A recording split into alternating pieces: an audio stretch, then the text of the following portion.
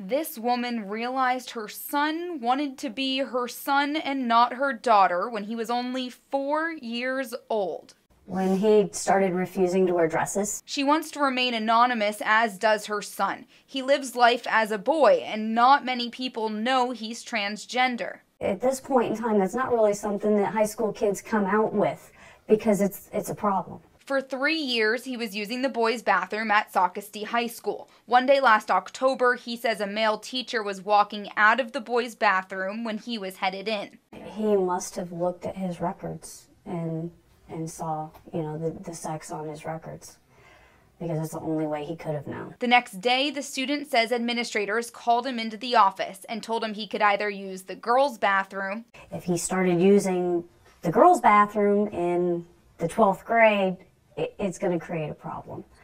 And I felt that would be dangerous. Or he could go to the nurse's office. The nurse's office is downstairs on the first floor. The school has 3 stories. He tried avoiding the bathroom altogether. He was holding it, he was trying not to go, and all of that's unhealthy. So his mom told him to keep using the boys' bathroom. 2 weeks ago, he left an assembly to use the bathroom. The closest one was dirty, so he went to the next one, and he says a teacher followed him. He used the boys' bathroom. The next day, he was suspended from school for a day. They did not give me a copy of the write-up. They did not talk to me. Now the student is enrolled in an online school. While he can study and go to the bathroom freely at home, he's missing out on everything else school offers. He's had to stop drama. He had to drop out of the play that he was doing. And his mom worries about this happening to other transgender students in Horry County schools. Let the transgender kids be themselves.